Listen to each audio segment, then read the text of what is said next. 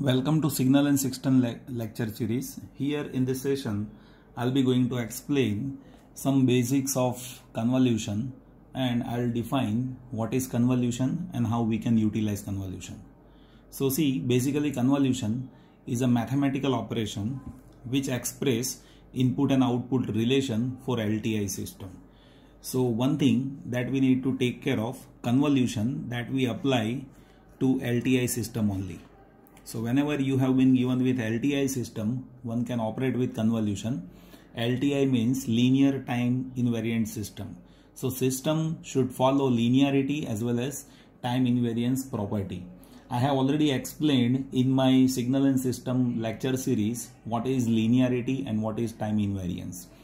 In linearity, system should follow superposition principle, while in case of time invariance, systems characteristics should not change with respect to time. So that is what time invariance. So as if system follows linearity as well as time invariance, it is called as linear time invariant system.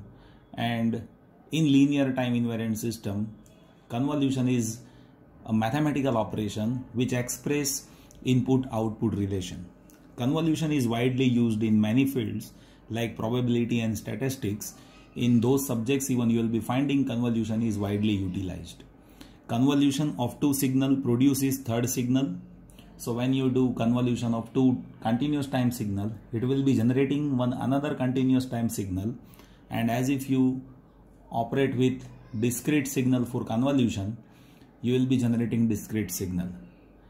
In this lecture series, you will be finding different cases of convolution for continuous time as well as discrete time. I will explain some examples based on that, so you will get to know like how we can have convolution. By using convolution, we can find zero state response. So these are the basics which is there regarding convolution. Now let us try to understand how we apply convolution. So for example, if we have a system, and as I have told you earlier, system should be LTI system. So system must be linear time invariant system, and with this system, if I give you x of t input and if system's impulse response is h of t and if it is producing y of t output, so in that case convolution for continuous time signal, for continuous time we can have convolution which will be generating output. So y of t, that will be convolution of input signal x of t into impulse response of that h of t, and symbol of convolution is star. So this star explains convolution in between x of t and h of t is generating output y of t. And when you want to calculate that mathematically, basic formula for that will be integration minus infinite to infinite x of tau h of t minus tau d2. So here usually we do integral multiplication of input and impulse response, where impulse response is shifted one, folded and shifted one over here. And one can go for folding and shifting of input instead of h of t. So for that even I will be writing formula. So convolution could be done in two ways. Either you shift input signal or you can shift impulse response. So here in second formula I will be folding and shifting input signal, and impulse response will be as it is. So x of t minus tau h of tau d2. That is how by having integration one can calculate this. And one more thing that we need to observe here, in frequency domain, if you have y of f or y of omega, it will be multiplication of these two signals in frequency domain. So in frequency domain, y of omega output response in frequency domain, that is x of omega, h of omega. So that is how convolution relation is there. Now if I say we have discrete signal, and if that discrete signal is x of n at input side, and if system impulse response is h of n, and in that case output discrete signal will be y of n. So for that we can even do convolution. So for discrete signal,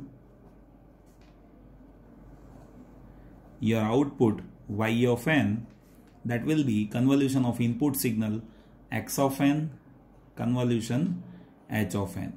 So symbol of convolution, that is star, which is what generating output signal based on convolution of input signal and impulse response of discrete signal of that particular linear time invariant system.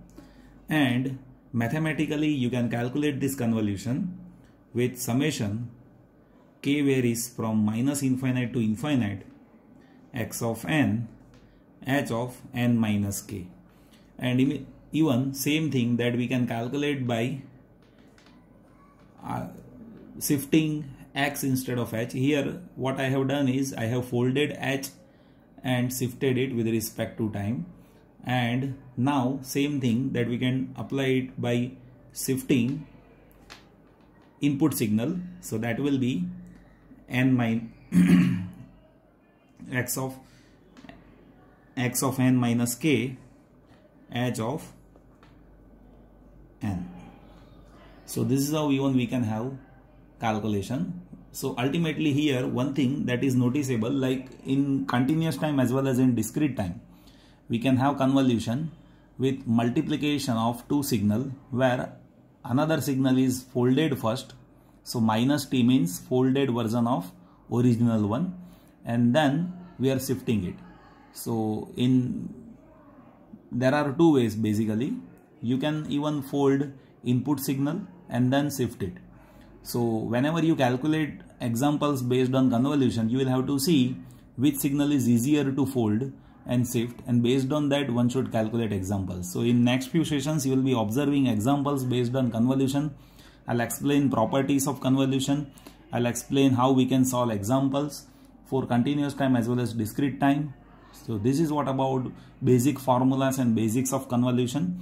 In next few sessions you will be observing how we can apply convolution. Thank you so much for watching this video. Please give your valuable suggestions. Definitely based on your suggestions in future I'll make videos which will be solving queries of students studying over here from my channel. Thank you so much.